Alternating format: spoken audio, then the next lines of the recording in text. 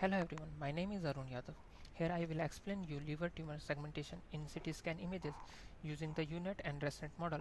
According to research, liver tumor are the fifth most common cause of death in men and ninth most common cause of death in women.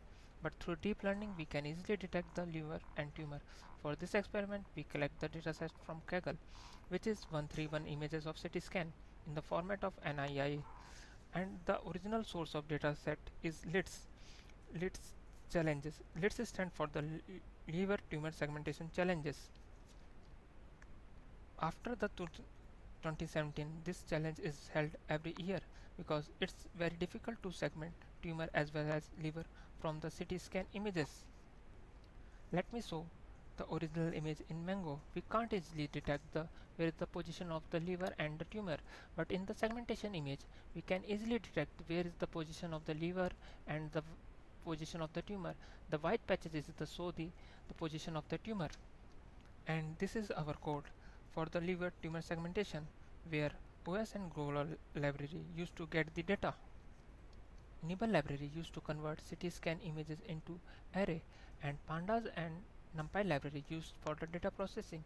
After data processing, we can see that we find original image, window image, mask image, and liver mask image.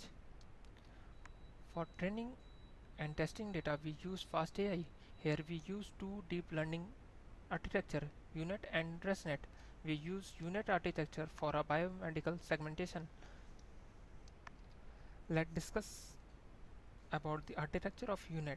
They divide into two parts, decoder and encoder. The decoder, the channel is increasing and the pixel of the image is decreasing.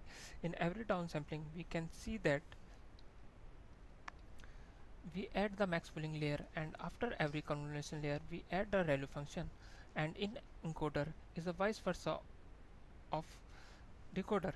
In upsampling, it retains the original pixel of image. Here we also use ResNet, is also known as a skip connection because we can see in figure it skips the connection from the activation layer to the next layer. We use this to resolve the vanish gradient problem. And to evaluate our model, we use dice loss function. This is all about how can we detect tumor segmentation.